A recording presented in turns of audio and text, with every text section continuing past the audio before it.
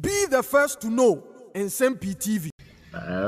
Last year, 2022, I think the 1st July, and the Minister for Information, Kojo Ponkroma, at the statement officially about say the government of Ghana buying after cabinet meeting on IMF say Ghana will seek for a bailout from the IMF, International Monetary Fund. Into the finance minister should start engagement with the IMF. Into kind of reata to Quine Echo America, which mem kushia IMF boss, Mame Christina, and any did in Como, another host of things.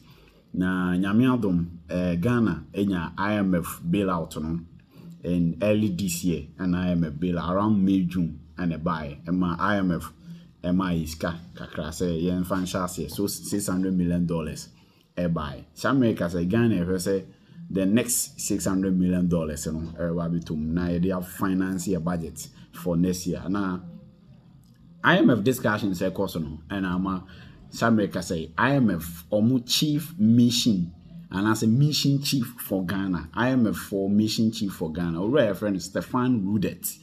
And ye senior in journalism. Bernard Koku Avele Edin Komo on your sister station City TV. So now IMF boss to Ghana, Stefan Rudet, deliver good news. Ama Ghana Nibia what's your voice and I no pay about Ghana economy. According to Stefan Rudet, no, they are surprised. My main kind is it was the Ghana's economy activities, I have to say, have surprised us on the outside. You remember that in the program, we were projecting economic growth of 1.5% for this year. Now we have the outcome of the first half of the year, and we are about 3%.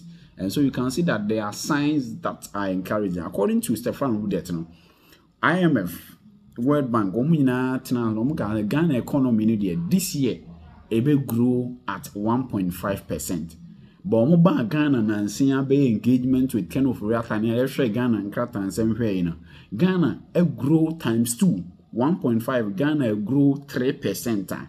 Encouraging. Yenkuni kuti ura friend Stefan Rudet. We no touch a bit about Ghana. Ye programs a buying launch program be a friend of Ghana. Livelihood empowerment against poverty. Kofo program or the buy in the year 2008, you know, IMF assess deal, no, or the Nekasa etuja, or chema that program na Ghana buy Kofo introduced way back 2008, na a year Jumapa. We or the tuja coming forward say IMF any discussions with Ghana we a DNS also be my ever. Go and listen to the good news from Stefan Rudet, IMF chief mission in Ghana. Yeah, that's exactly it. We were also assessing that growth would be of the order of 1.5% for this year. What we're seeing now is above that, so we will have to revise our growth projection up in the context of this review.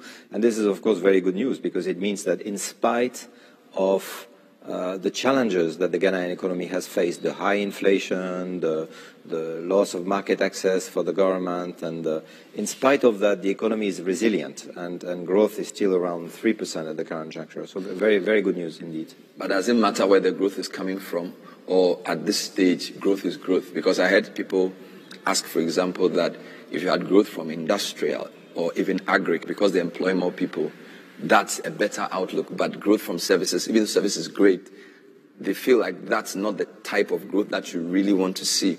At this level, does it matter where the growth is coming from, or you're just interested in the figure?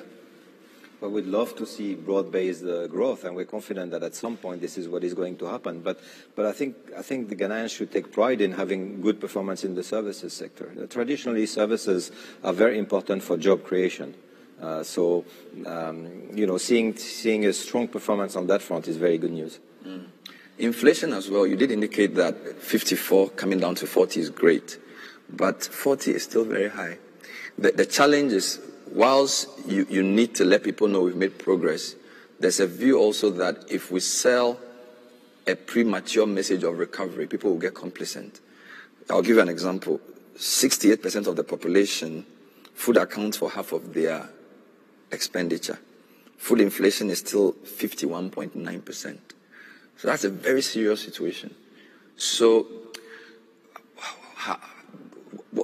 I understand what you're saying with inflation, that it's come down from 54, but how do you balance that progress with the reality that a general inflation of 40% and a food inflation of 51.9 is still very, very high? We have to acknowledge, and I believe the authorities acknowledge the reality. The Central Bank of Ghana is not comfortable with an inflation rate that's 40%. This is why the bank has tightened its monetary policy stance, precisely to bring inflation down. But our point is that this is working. Those policies are working, and we are on track to see even lower inflation rates going forward. And this is a source of hope. But of course, more needs to be done. And the situation, a difficult situation like the one Ghana was facing last year, cannot be turned around just, instantly. It takes time. That calls for patience. That calls for perseverance on the policy front. And this is what we are seeing. This is great. I'm not trying to have an economic debate with you, but there's a strong view among some economists in Ghana that the central bank's inflation targeting doesn't really work, partly because they feel some of the inflation is supply side, is cost issues and not monetary issues. So the constant adjustment of the policy rate is not really the solution to inflation. So that there has to be other things on the real sector that brings inflation down. So I just don't want your comment generally on that, because there's a view that indeed the central bank adjusting the rate actually crowds out important credit to private sector. So maybe they need to take a second look at their inflation targeting policy. Is this something within the remit of the review to look at and to comment on in the short to medium term? No, the program has been designed based on the monetary policy framework that the Bank of Ghana is using, which is indeed an inflation targeting regime. And we have been very comfortable with that regime. And quite frankly, bringing inflation down is not just about monetary policy. It's the total package of the policies that are being implemented within the context of the program that matters. The fiscal consolidation effort is very important in this respect. Monetary policy and the tight monetary policy is very important. And I think we are getting comfort from the fact that we are seeing in the numbers that this is working. All right, we have a 15 percentage points reduction in the inflation rate since the beginning of the year. So it is working. It's going in the right direction. Your press conference was addressed by the Minister of Finance and the Governor. Are you concerned about the pressure the Governor is facing around the losses that the central bank had to take from its lendings to the government? I know those questions didn't come up at the press conference, but if you follow the news in Ghana, there was a demonstration last week about that. Some are calling for the governor's head. For a program like this, you work with the fiscal and the monetary authorities. For the monetary authorities to be under severe pressure from civil society and the opposition, how does that affect the delivery of the program? It doesn't really affect the delivery of the program. I think what we are seeing on our side when we engage with the Ghanaian authorities is excellent collaboration between the fiscal authorities, the Ministry of Finance in this case, and the Central Bank of Ghana. And Ghana facing very difficult economic and financial situations. In a context like this one, this is something that is very, very important, and we are seeing that. As far as the central bank is concerned, indeed, the central bank has incurred losses in 2022, and the domestic debt restructuring has had an impact.